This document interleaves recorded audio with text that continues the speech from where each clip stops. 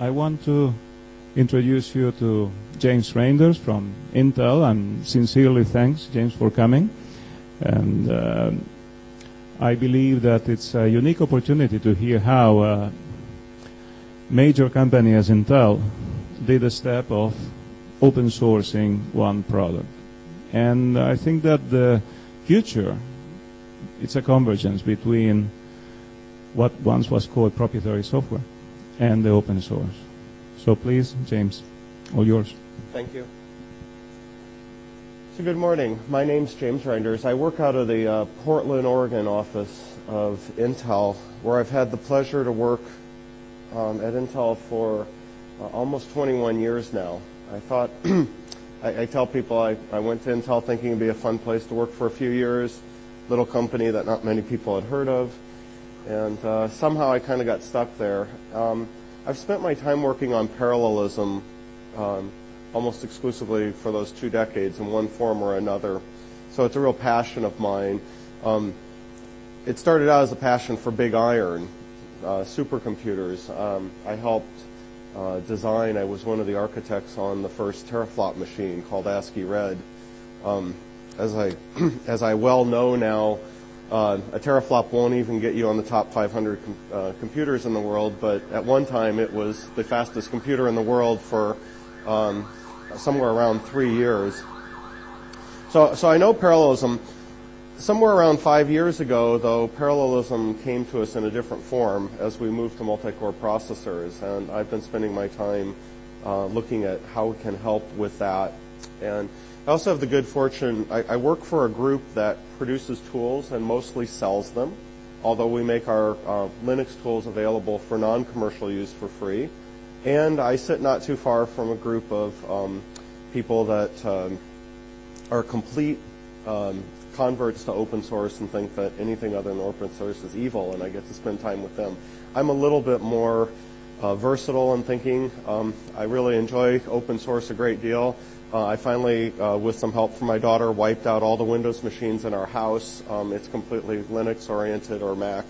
So I do have some personal bias there, but I get to work with both. What I want to talk about today is there's a project called Threading Building Blocks, which I got involved with a while ago. I got so involved with that I helped convince Intel to open source it instead of keeping it proprietary. And I wrote a book about it, an O'Reilly Nutshell book on threading building blocks. So something that started as a little bit of an interest, hey, that looks like an interesting project, I got pretty involved with. So I want to give you an appreciation for 3 things as I talk today. One is threading building blocks itself, which you may not have heard of before. Give you some perspective on it. Another one is I will back up and talk about parallelism a little bit from my viewpoint about why we're doing it. I won't spend very much time on that, but I thought I should say a few things about it, how I see it, how I would think Intel sees the future with parallelism. And then, is threading building blocks enough? Are there other parallelism models, and what role might open source have? I'll try to motivate and structure a little bit why there's different programming models necessary for parallelism and what we might do with that. And I won't talk about how to teach parallelism. Somehow I got really lucky and also got the last slot of the day, and I'll talk a little bit about experiences teaching parallelism right before the panel this afternoon. Hope to see some of you again then, or all of you. So parallel hardware is pretty much everywhere today. Some exceptions might be some netbooks, but is there a question?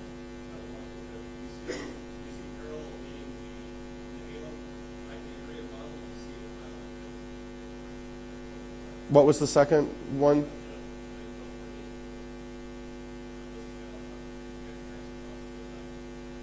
Okay, so the question is, do I classify parallelism, think of it as Nehalem style, where every core has symmetric or has access to the same memory, shared memory, or whether it's a more distributed model that we may see.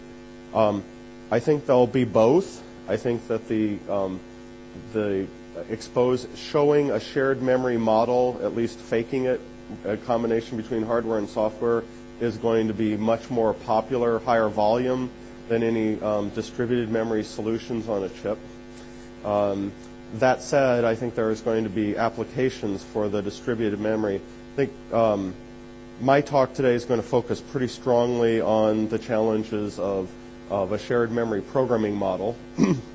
I carefully say shared memory programming model because the thing that really limits parallel programs from being effective at scaling is shared mutable state, sharing state. And the speaker before me said, well, Erlang has this goal, or at least says you share nothing. And the reason is that if you can get to writing a parallel program where you share nothing, you have a much better chance that it will be an effective parallel program. And so, yeah, I think as software gets more comfortable with that, we'll be able to do less of that in hardware. But I think to sell hardware in high volume, it needs to expose a shared memory model. So I expect we'll see much more things like Nehalem than we will other solutions. Now, that said, we build what people will buy.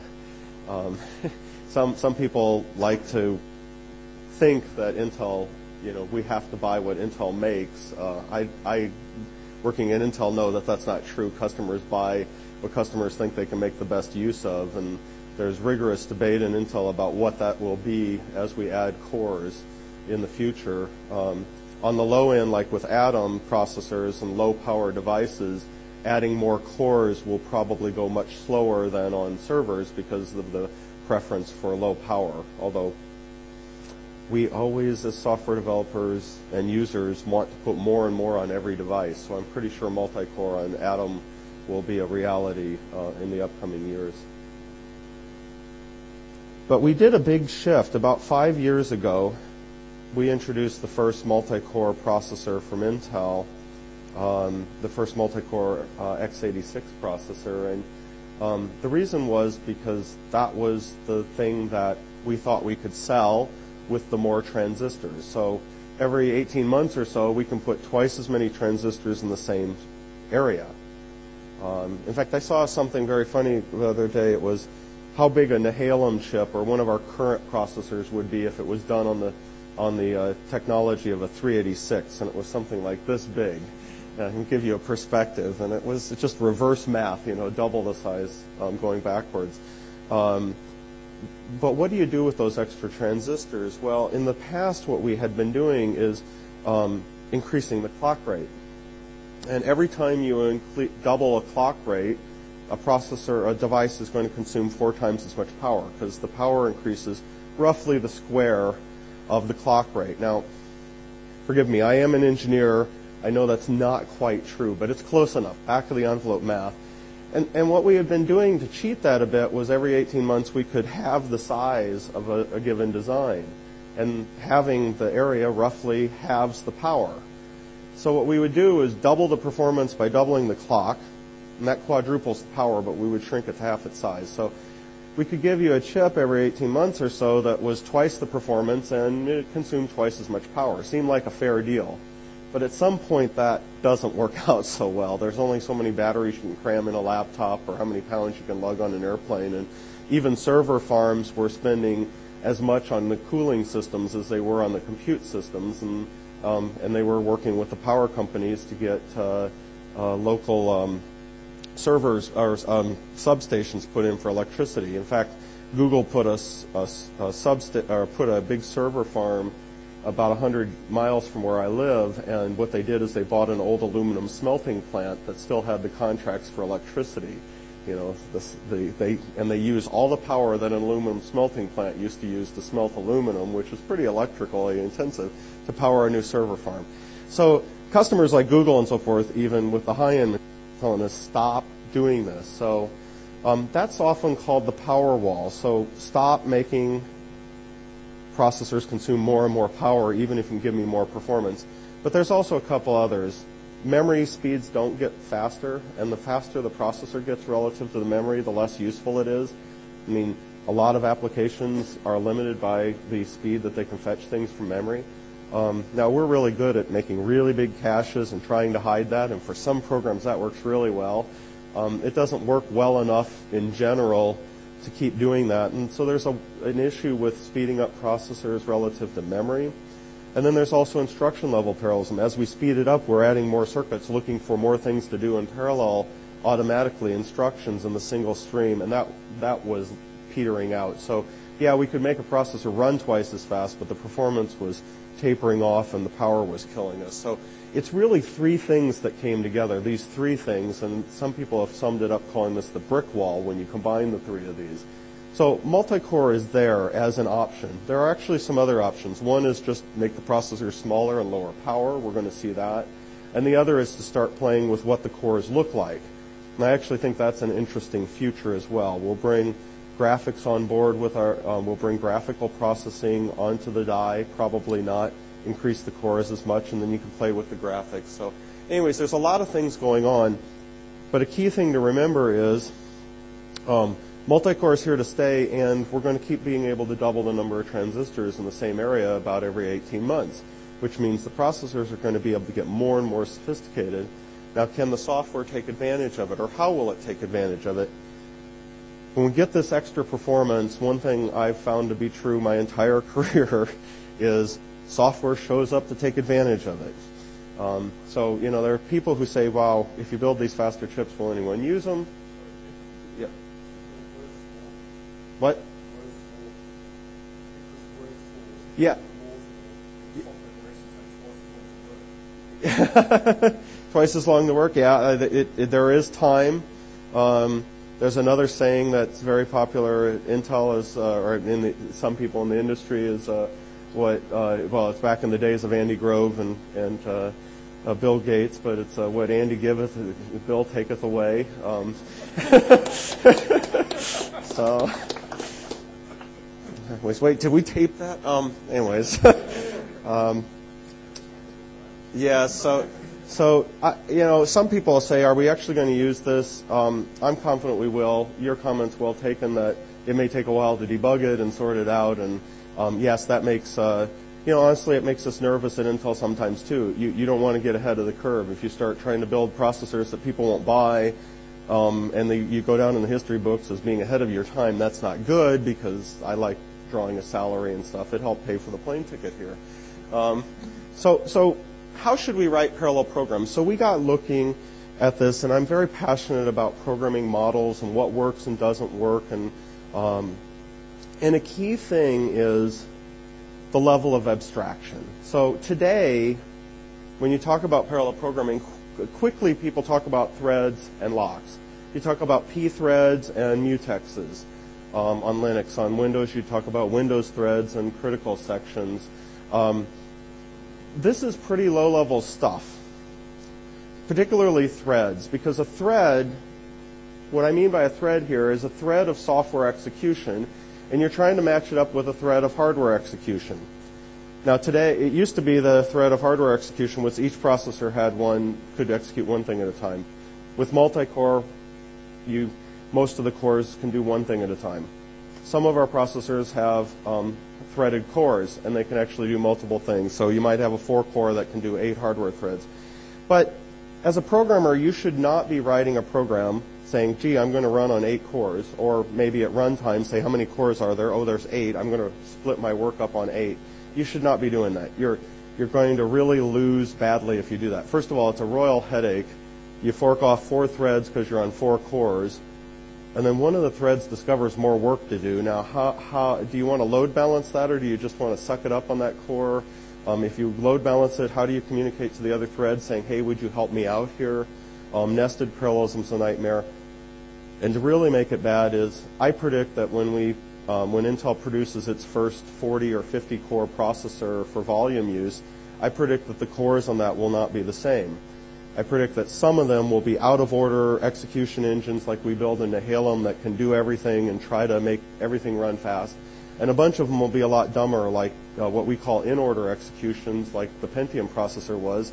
They're much more die efficient. They don't have as much sophisticated circuitry to reorder instructions. But they don't have as good a throughput unless you're running programs that know how to take advantage of those. And I think that once you do a program in parallel, those cores will be useful. So let's imagine a 40-core processor and 8 cores are big cores and 32 are little cores. If your program wakes up and says, hey, how many cores? Oh, 40 cores. I'll divide the work up evenly.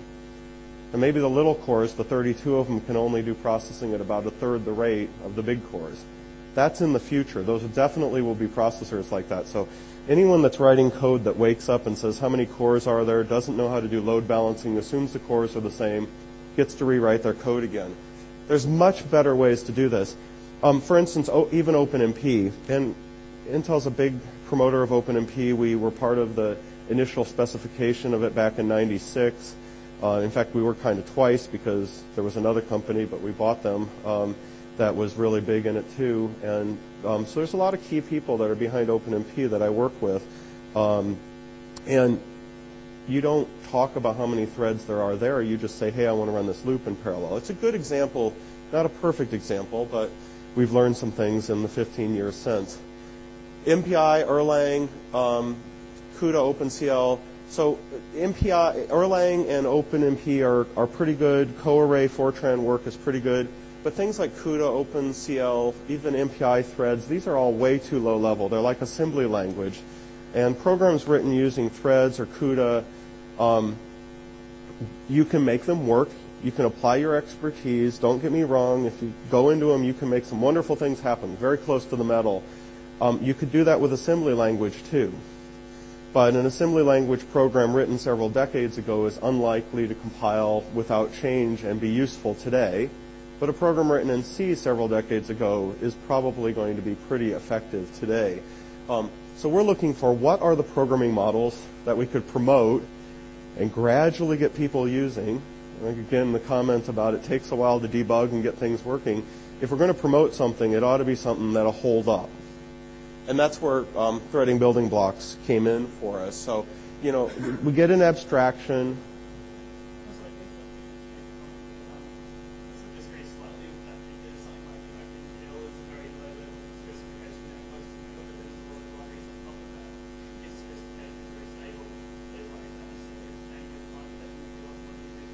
Oh, absolutely. So there's a comment that something like OpenCL, OpenGL, CUDA, that they're having those specifications and building on them can be really powerful.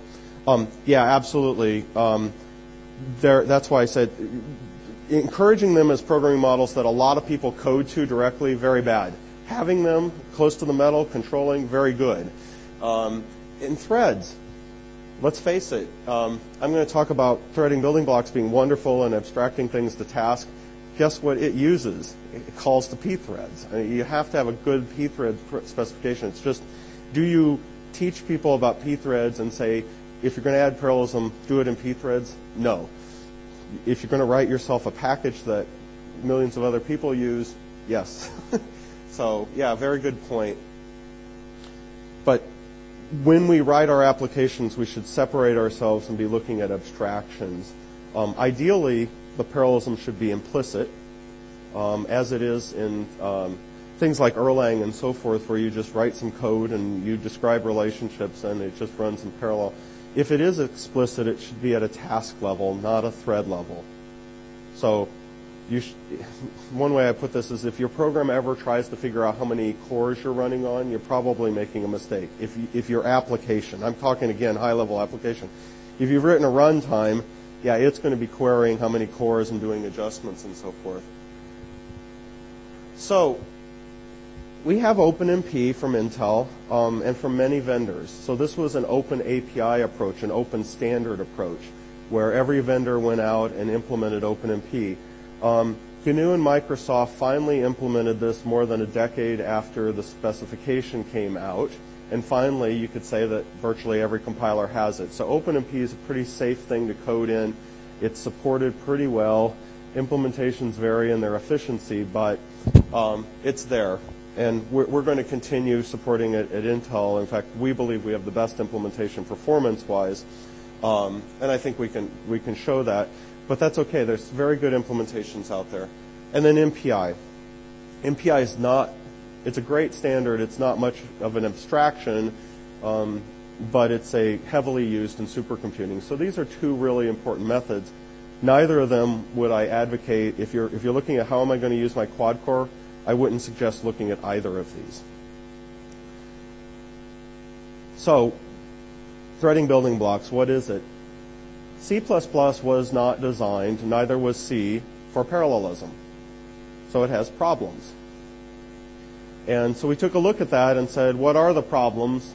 How can we fix them? And we came up with solutions for them. And this is what threading building blocks, what I can say about it today. It solves the challenges of C++ moving to parallelism and C. It's portable. It should work with any compiler. It's been ported on top of many compilers and tuned, many operating systems, many different processors. And I politely say here it's coordinated with efforts by Microsoft to imitate it and take it proprietary. That's being polite. Microsoft chose not to use this, which I'm still not the happiest person in the world about it, but we've got a level of coordination there I think will work with programmers. But we made a decision to try to open this up and help the open source community be a driver in parallelism. And from an open source perspective, attempts to imitate open source or to take pieces of it, the best of it, make it proprietary and drive it into a community that may not know the open source alternative exists, could be a threat to open source leading the way here. So I put the word flattered. Maybe I should be flattered because imitation's the sincerest form of flattery, but I would have actually preferred if they endorsed a standard. But okay, I can dream.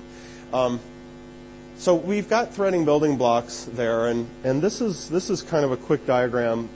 This is the tutorial of threading building blocks before I talk a little bit about what the future might be in other models. Here's what we did with threading building blocks. The first thing you think a lot of people think of for parallelism is, how do I do a parallel for? How do I do a parallel while, a sort, so forth? So we've got algorithms to do that. Those are wonderful. That's what a lot of people are attracted to threading building blocks on, because, hey, I'm going to do a parallel for. That my program will suddenly work in parallel. It's great. But there's some other problems with C++. One is STL is not thread safe. And it's not very practical to do what most people have to do, which is put a lock around using STL, because there goes your scalability. You lock, you do some STL operations, you unlock. Well, while you're locked, no one else can do any STL functions. That's kind of crude. A lot of people do that. So some of the interfaces can't be made thread safe, like queues.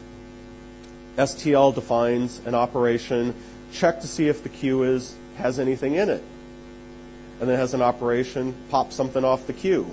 Well, if you want to do a non-blocking pop something off the queue, you need to put a lock around that, because if you just query to see if the queue is empty or not and then go do a pop thinking if it's not, someone else may have popped it. So we added a pop if present, a non-blocking pop that can return a, hey, there wasn't anything there. It's subtle things like that. So we did some things to help, and we call those the concurrent containers. We've got some high-performance implementations of things that are roughly like STL, or we've changed some of the interfaces to work and given a high-performance implementation. Queues are fun. If you've never tried to write a parallel queue, if you are into really thinking hard and sweating bullets, go ahead. Many, many concurrent queues have been written out there that break, because thinking about the concurrency of making a highly concurrent queue is a nightmare. And to really highlight it, in the 1960s, IBM added an instruction, compare and swap, into the instruction set of IBM 360, thinking it solved this problem.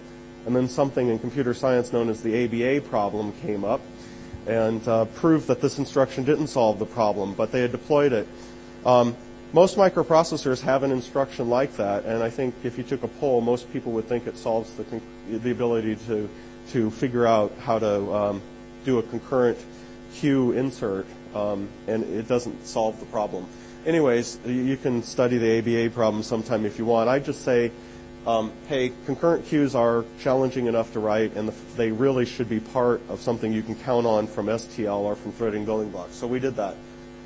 Got a variety of other things, access to the scheduler, portable locks and atomic operations.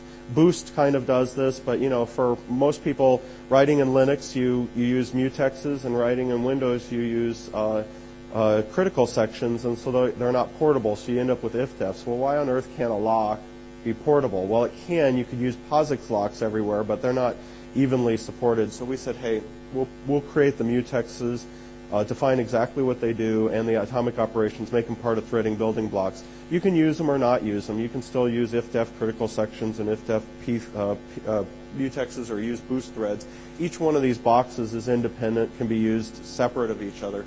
And then finally, memory allocation. A thread-aware memory allocator. This is critical. This is just, why is malloc not thread safe, or why is malloc, terrible? It just is in most places. So imagine if you're allocating memory and releasing it. Well, what if I'm core number 1 on a processor? I allocate some memory, I release it. When the thread that's running in my core returns it with free, or the C++ equivalent of destruction of a container, if that memory is given to another core, it's highly likely that the actual data contents of that memory are sitting in this core's cache. And if they're dirty at all, if they've been changed, it's really evil, because as soon as the other core tries to use it, that core has to wait till this core writes it back to memory. It's a delay. Much more efficient if you scoreboard and keep track of, hey, the last core to use this is this one. I'm going to kind of prefer hold on to it and give it back to it.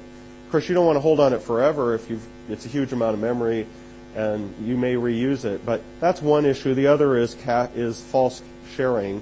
If you allocate memory to multiple processors or cores that are too close together, they could be on the same cache line and cause amazing thrash.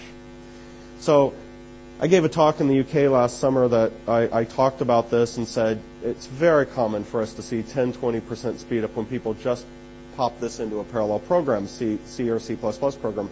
And it's very common. Someone stood up and said I was underselling it, that when they switched to it, they got a 400% speed up. I thought, wow, you must have really been thrashing your cache. But yes, I've seen that too. People don't think about the memory allocations, and I'm talking in big programs. They're doing all this memory in and out and having that for thread awareness. So we believe this is a pretty complete list based on our experience of what applications will suffer from if they try to use C, C++ for parallelism. So we hit all these areas. And solutions to a variety of these had existed in piecemeal and so forth, but this is the vision of threading building blocks. Here's a little bit of what it looks like. The bad news here is this is what all the examples in my book look like. It's real easy to read if you're a C++ programmer. You're going to do a parallel for, but you can't specify the code. So you take the code and you put it in a struct or a class. I'm a C programmer turned C++, so I keep thinking struct, but it doesn't matter. You can write it either way. Anyways, you've got a class up at top, and you put code up there. This scares C programmers to death, or at least tells them, oh my gosh, what's that? And I go, well, you're just using a template. What's a template? Okay. So I'm a big fan of Lambda in C++, and if you haven't seen Lambdas are going to become popular in every language. They're already in. They were in Lisp forever. Microsoft put them in all the .NET languages. Now C++ is getting around to it. Apple has put something very similar into their compiler. Not quite Lambdas, but they'll do it in the C++ thing, but they did something like this in C. And the reason it's going to become popular is you're going to say, here's a piece of code, run it in parallel. Well, how do you do that?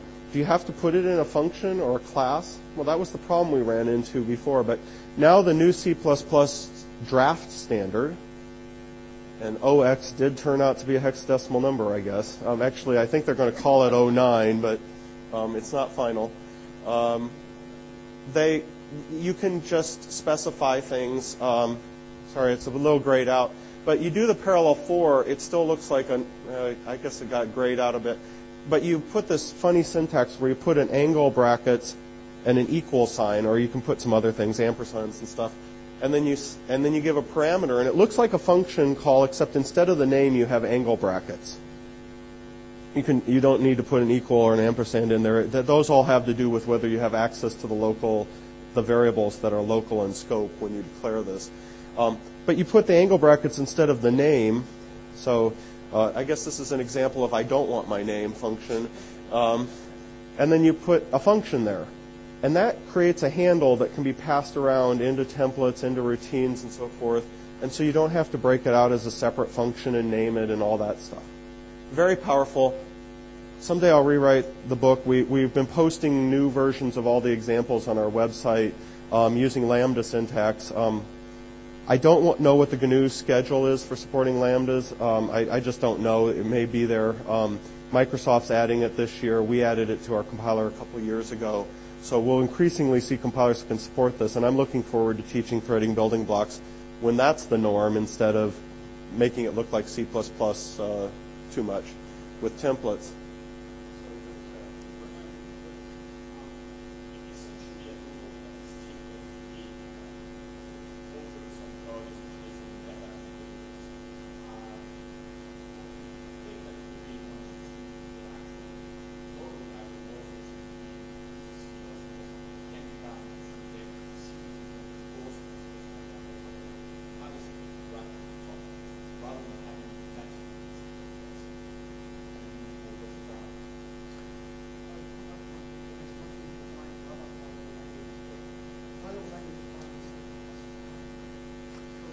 All right, so there were a couple of comments. Yeah, I'll repeat. Yeah, so there were a couple of comments that boil down to an observation, I think, in both or a question. Why did we do C++ bindings, templates, and so forth instead of maybe a C definition?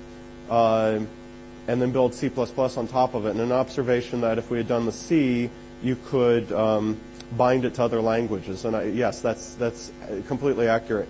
It's actually something we're looking at now. We've had a lot of requests for C bindings. I would say, honestly, I don't think our team, we completely understood how much pain the need for C bindings would create. We're much more aware of it now.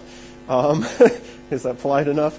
The reason we went after it is we really did want to solve the C++ problems and not ignore STL and containers. So that was on our mind. The other thing is that templates is an explicit way to extend C++. C doesn't have an explicit way to extend C. You become an uncompatible compiler or you just do function calls. There's some advantages of what we're doing by avoiding function calls. So templates expand and are much more efficient. If we have to go to a real function call, which C would force us to, that's going to create some inefficiencies, and we have some doubts about how well that will work. I'll mention later a project called Silk that we're doing. So we're going to do two things. We're probably going to add C bindings to TBB because our customers are definitely asking for that. We have some doubts because of that'll turn out to be efficient enough for a lot of people because the function call overhead. We have a project called Silk to add some keywords to the C language. That'll make us not compatible with other Cs, but we think that there will be, in time, compilers will want to add some keywords. Apple's already doing it. We're thinking of doing it. We're talking to Microsoft and the GNU community. We may take a step forward with some of them that I mentioned, or we may take a step forward and test the grounds. And what we have in mind is a compiler implementation of keywords that would be very C-oriented, that sit on top of the TBB runtime and create calls, create interaction with it, but do it in a very C manner. And that should make it easy to export the C routines and so forth. Very good observations, and yeah, where were you when we were designing this 5 years ago? OpenMP works pretty well for C programmers, and we have had some challenge at overcoming the popularity of OpenMP. C++ programmers tend to try TBB and really love it, but the adoption with C programmers has been much smaller, radically smaller. Anyways, we've got a bunch of routines: parallel for, parallel scan, if you don't know what a parallel scan is and you want to get into parallelism, it's kind of a fun thing to look at. It's something that parallel implementations commonly miss, but computer scientists that are really into parallelism will say, hey, it's going to be a mistake to miss this. You probably won't get any speed up in parallel scan until you get to at least 4 cores, but it's a way to do something in parallel that looks like it can't be done in parallel. Imagine a series of numbers where a sub n equals a sub n minus 1 and some equation operating on it. In other words, each element of an array depends on what the value of the element before it was with some computation attached.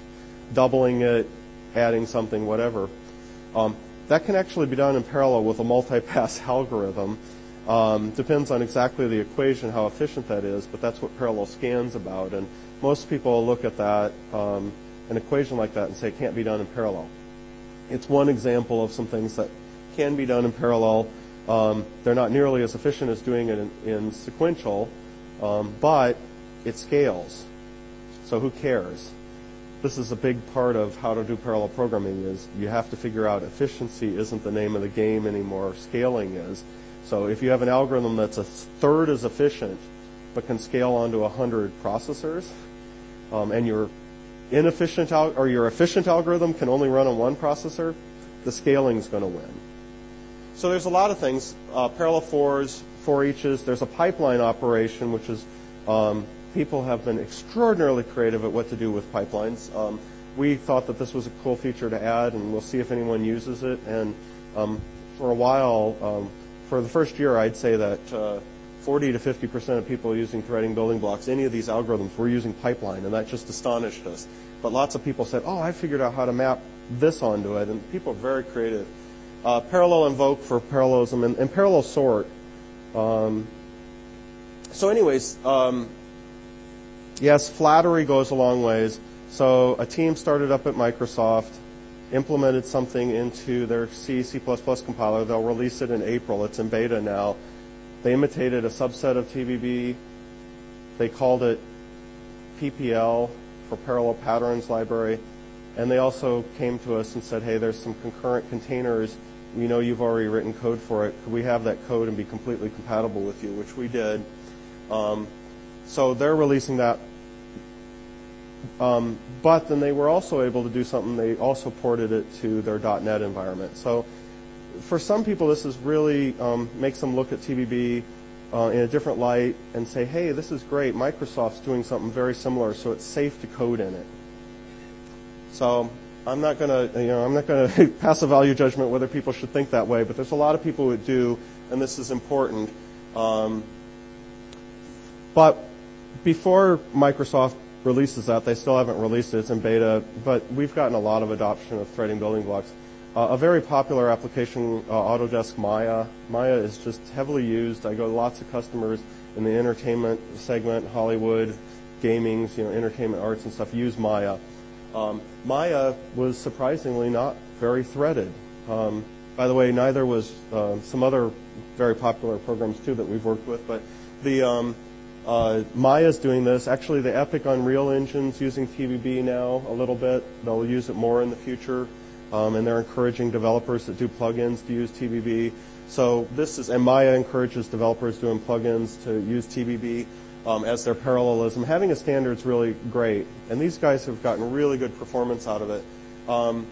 And that's a 10 million line program. Well, I'll come back to that later, but it's just staggering to put parallelism into that.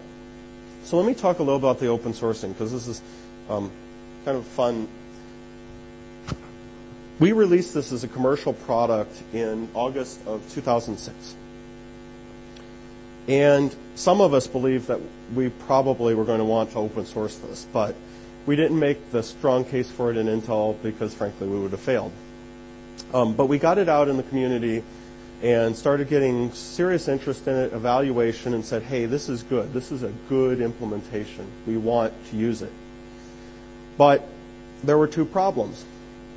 If we use it and code it into our application as the way we do parallelism, will it work is it ported everywhere? And we said, well, we've got Windows, Linux, Mac OS done. We've done Intel processors and AMD. and Itanium processors, and we've done, and we're working on a SPARC port and a PowerPC port. And people said, "Oh, that's lovely. That's everything I need now. But what if I need something in the future? Will you sign a piece of paper that says that forever and ever, Intel will make sure that they port it to anything I ever ask them for?" And our lawyers, we didn't even ask our lawyers to look at that. So we knew that was a problem. The other thing is even more fascinating. I like to call it, well, what if Intel gets bored and quits producing it as a product? A very real threat too. I mean, not that we would get bored of this, but it's something. If you're going to write a program that requires a piece of proprietary software to compile it, lots of people are worried about that. For some reason, a lot of people have confidence that Microsoft will support things forever, but beyond Microsoft, there's a lot of questions, and so we definitely had big question marks by our name. So we looked at a variety of ways to try to solve this, promised them that they could have the code, escrow it, whatever. But we were all the time thinking open source is probably the answer, and that's what we did. So we open sourced it in July of 2007 and called that 2.0. And since then, we've released a few more versions. We've gotten contributions. We have an Xbox 360 port that was done by somebody, and we were just surprised with. We've had some other ports where people have contacted us, said they wanted to work with us on them. It's been a big success, both in terms of usage of it, contributions to the project, recognition, so forth. It's been really good. These are a few pictures from OSCON when I introduced it.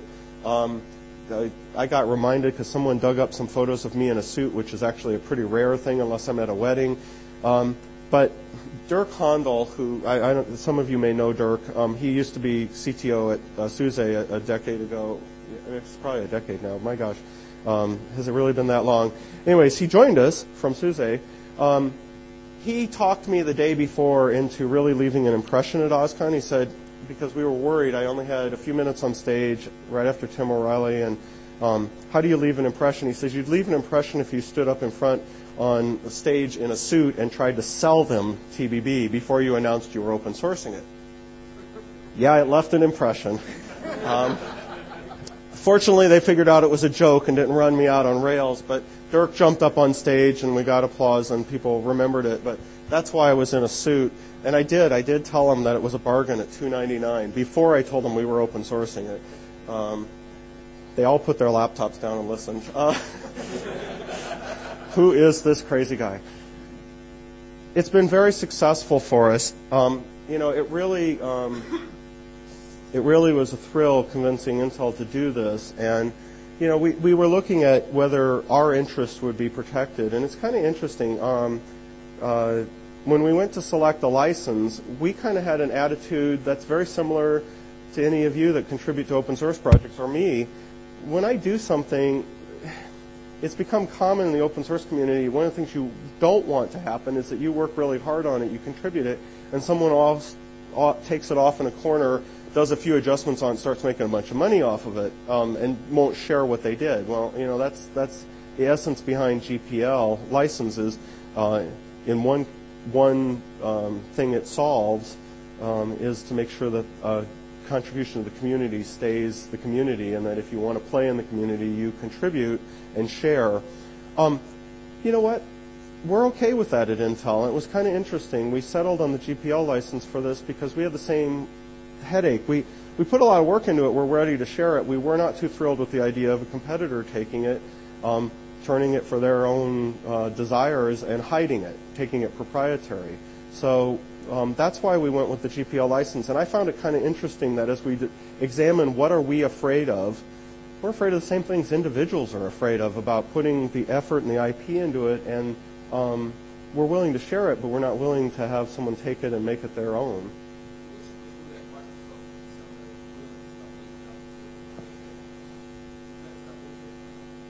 No. So we went with a dual license, like MySQL. So Intel still holds the copyright to the code. And I know with some of the community this is controversial, and some of the community it's like, yeah, of course, that's a good thing to do. But because of that, we were able to share with Microsoft. That was one of our motivations of doing it. The other motivation is we make the binary available non-GPL.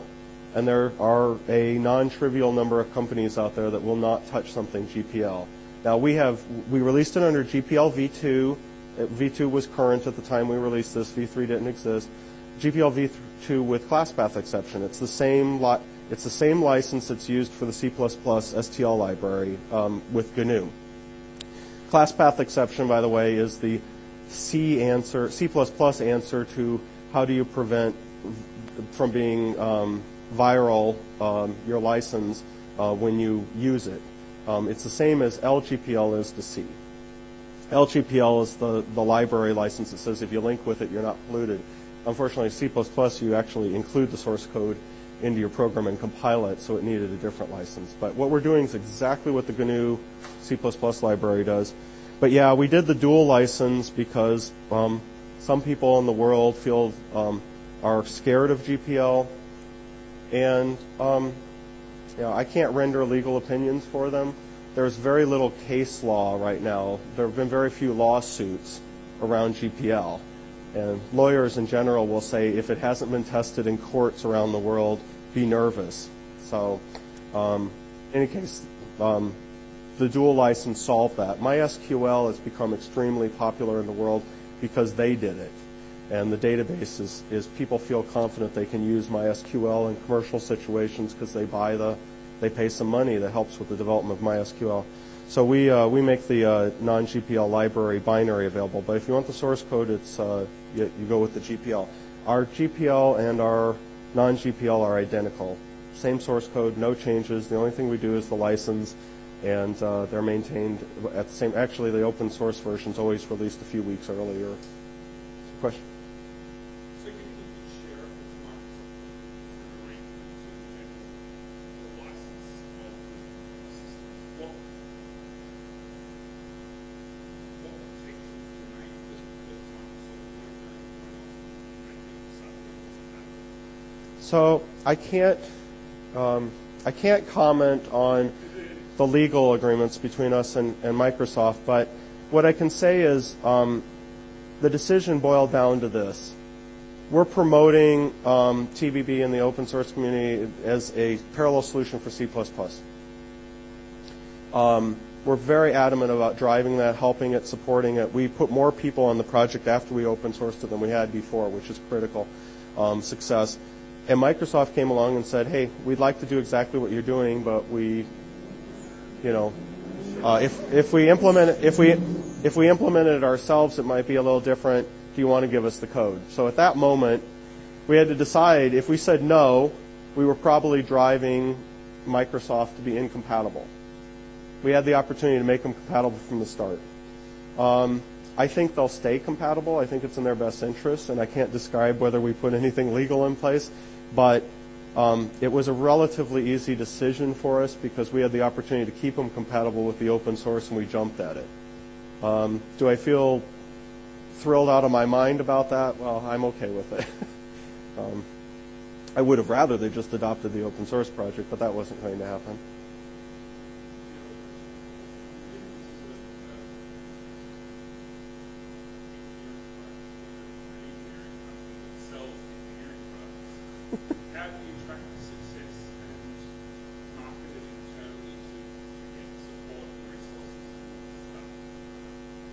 Okay, so the question was, our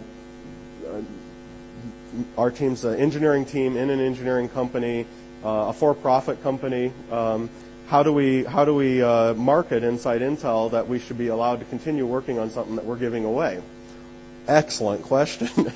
Well, there's a strong belief in Intel that this move to multi-core is a big challenge in the software community. And I think that we're well recognized inside the company as experts at this, and we talk about the barriers to that. And we look at it and say, well, what can we do to lower the barriers, increase the likelihood that people write software that can use what we can build? And that's where it derives from. And so threading building blocks, the pivotal thing at Intel to convince us to open source it was, if we open source this, we'll get more adoption of it. And I work for a company that, hey, getting adoption of the software is in our best interest, and we aren't looking to make money off of it. So we're kind of in a great position. We do a lot at Intel to support and promote open source. I think we've been the most aggressive at releasing graphics drivers open source. in the community. We've contributed the Linux kernel, and in my team, we're seeing that the ability to do parallelism and drive that open source is a great approach. In fact, if we knew then what we know now, we should have open sourced our OpenMP implementation for the GNU community. By the time GNU was working on OpenMP and we would have thought to do that, it was a little too late, and that's unfortunate. And hopefully, in the future, we recognize that a little more quickly. We're a company that's making money, and we tend to treat things proprietary, and doing things open source takes a little extra effort. And we're getting there, though. We're understanding the extreme power of that, and it's very altruistic too. We really can just say, hey, we don't use it for parallelism. Yes, not all of it will run on our hardware, but we call it float all boats. The phrase in Intel. It's we give it away, and it might be used for everything, but that's good.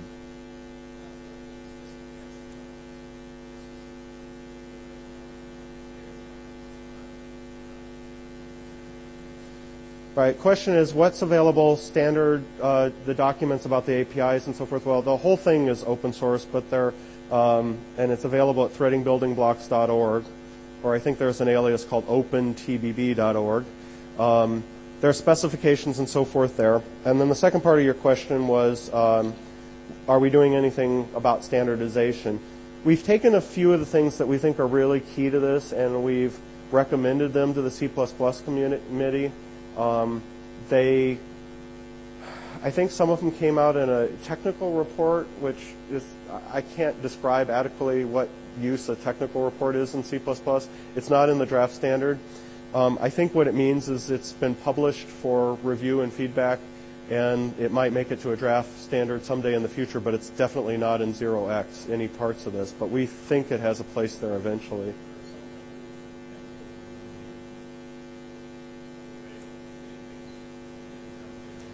Okay. So there's a comment that some countries mandate implementations of the TRs, technical reports. Okay, I didn't know that, but if it's true, then it's probably someone thinks they've mandated it being implemented, some parts of it. Given that it's open source and everybody should just grab the open source version and use it, it's not too hard to implement.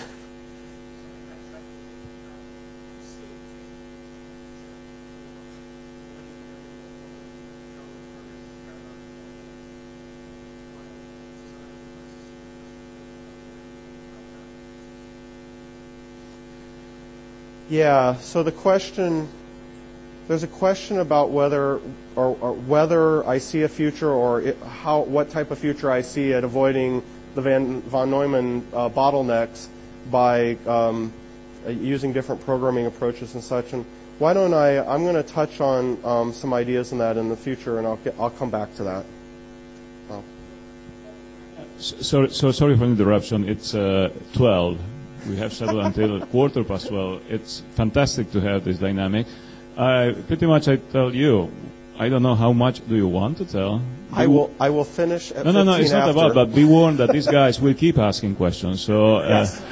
It's I'm not sure if we have a lunch service with Francois that we can bring here to stay until 1:30. It's all included. So that's the point. There is the lunch. Lunch is coming late, or you just have fun, and you too, guys. So just wanted to. All right. So let me take this question, and then I'm going to I'll wrap through the last thoughts I had. What?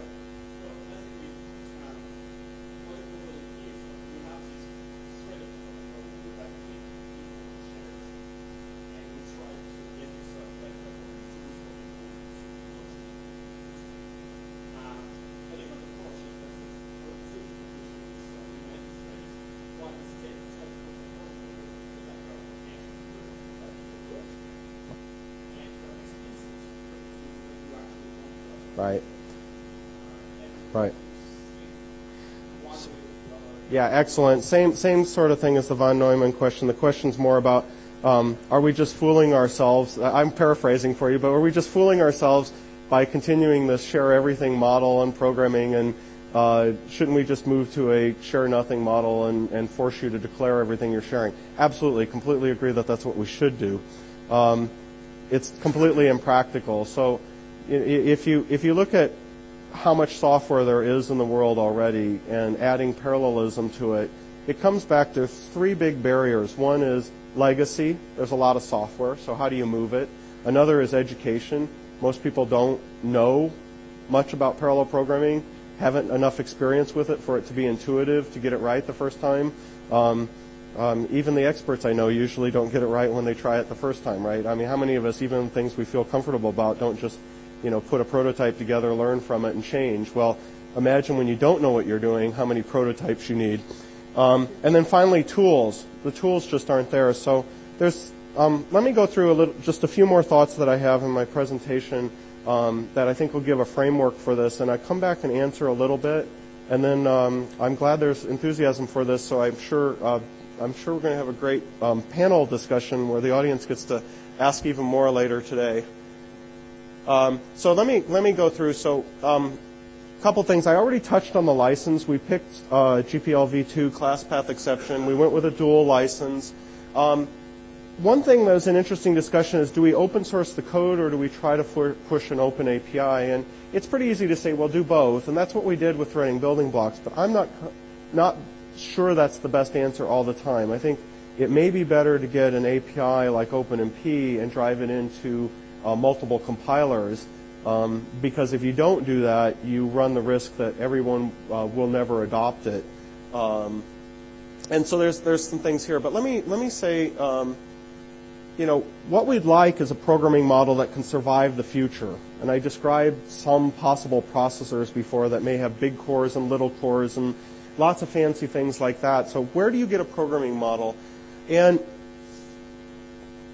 I've realized people are looking for what's the right programming language to use, or what's the right programming model. And I realized, as someone with some background in this area, when people ask me, should I use RapidMind for data parallelism or should I use TBB, I realize, they don't understand something.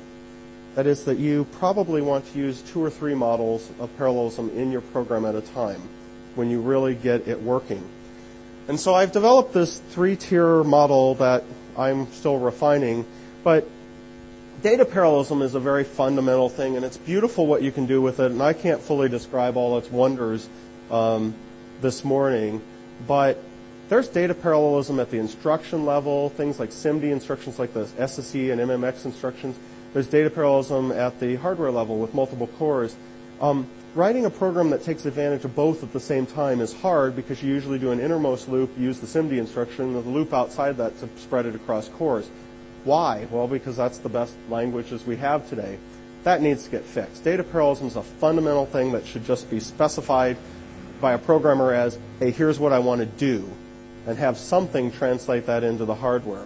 But then task parallelism, which is what often gets think of, you want good support for that as well. And threading building blocks, you can write data parallelism and task parallelism and actor agent sort of things in TBB, but if you had to pick one, it's generally promoting a task model. And so it leaves some opportunities, but you can combine these. You could have tasks controlling multiple data parallelism. You could put it together in a pipeline. And the next thing you know, you've got all these different models that you're using. And should we be looking for a solution that does all of these, or should we start to recognize that sometimes we are doing data parallelism, very highly, tightly coupled data work. Sometimes we're doing task parallelism, but sharing memory. And sometimes we're doing more of a coordination effort and doing message passing. And in this top one, usually you have a shared nothing model. And so I think the future is that you use all 3 of these in a program. Now, how do we teach that? How do we think about it? A little bit more challenging. But if we look today, there's so many things being proposed for parallelism. I think it can clarify in your mind how to classify these if you think very simply that they fit in one of these 3 categories. So things like MPI, Erlang, the pipelines and threading building blocks, sort of, although they're sharing there, but you can, if you don't have to do sharing. Microsoft's Axum, which is a project that they put out there, actors, agent sort of thing. Lynda could go here. Intel's connected components. There's a lot of coordination sort of things being floated out there. And when you read about them, they may be very confusing, like why on earth is someone thinking about this? They're thinking about the shared nothing environment and trying to propose something. Then at the task level, you've got threading building blocks.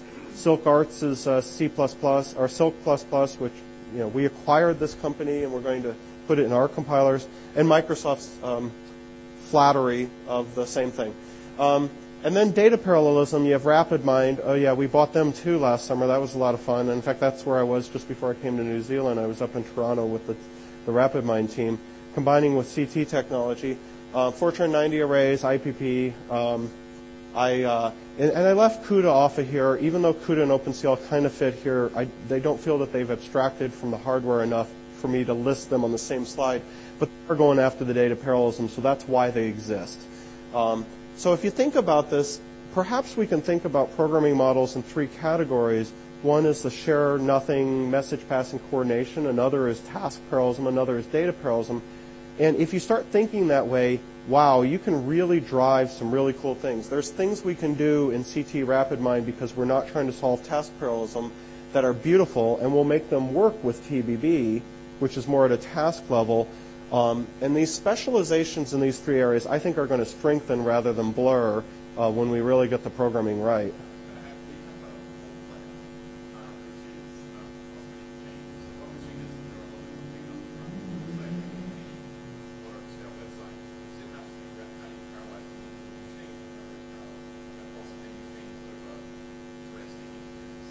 Okay. So the comment is, perhaps there's a fourth level, which is it's not even the same machine you're distributing. Yeah, and I don't know. This coordination shared nothing model fits that. However, if you're using MPI on a supercomputer, you're shooting messages back pretty good bandwidth. You're closely coupled. You're shooting a message from New Zealand to Australia to have a little data processed on somebody's machine in Sydney. It's a little different than sitting in the same cabinet. And I don't know. It's a really good point. I don't know if models, perhaps they will specialize. They do today. So will we think of them? It's an interesting point that perhaps on top this shared nothing, maybe it needs to be thought of in two ways. Yeah. So, yes.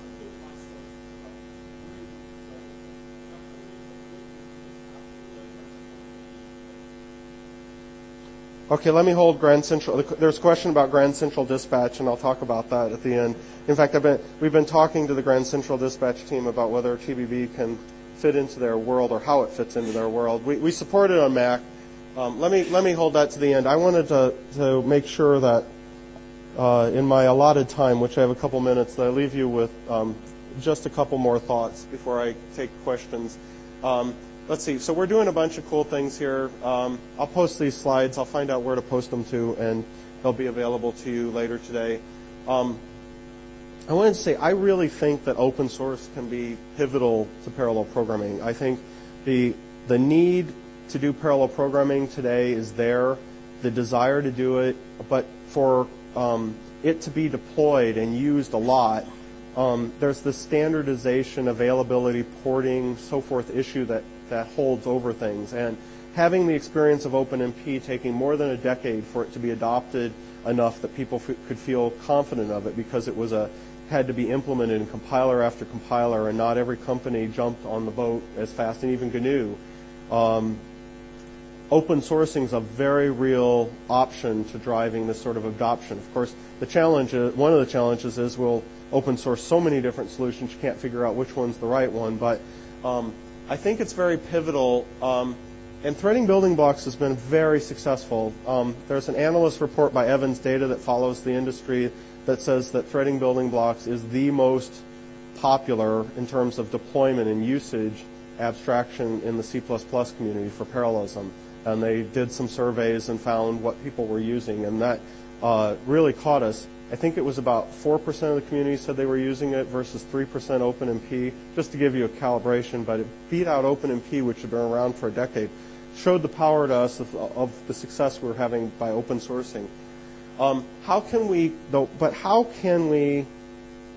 help open source drive this and own this before it becomes proprietary, because I think there is a danger that proprietary solutions will pop up that interfere with the adoption of parallelism. And, at Intel, I'd rather see parallelism adopted than see any barriers in the way. So I'm, kind of self-serving here. But I think there's an alignment between what we'd like to see from Intel, which is a lot of adoption, and what the open source community can do. Threading building blocks is an example of a success there.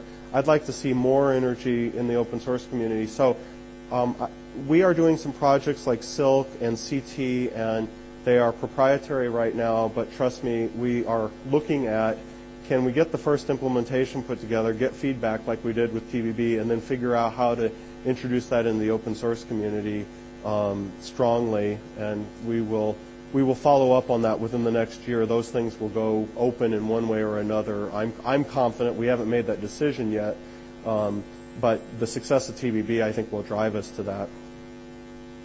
So that was my overview of TBB and so forth. And I've forgotten there was a question. What's the one?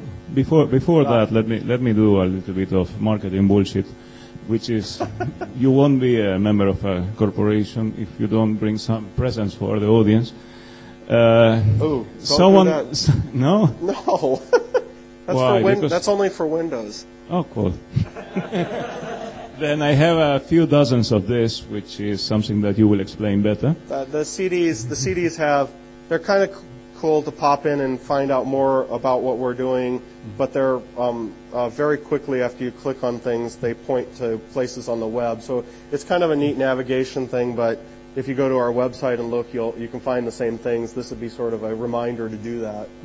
And, well, I'm a technology entrepreneur, so I try to build an ecosystem around multi-core parallelization, but if you are curious enough, it's enough for you to find what the hell I'm doing or what.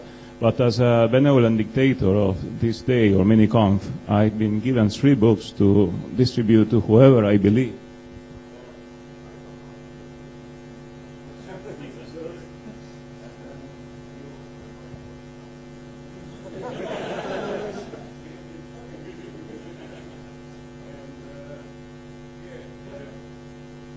You would have one if you attend the panel. So that's, guys. Oh, you have more. He somehow talked to some other folks at Intel and found out that we had a few of my books laying around, and he talked them out of them. So, first of all, I would love to thank all of you for being here. So it has been wildly successful, more than. I'm definitely not interested to become an event manager or organizer or whatever, but that's been a very good thing. And thank you, James, for being here. And the only thing that I need to say now is that it's all yours. All right. I'm going out for lunch. Thank you.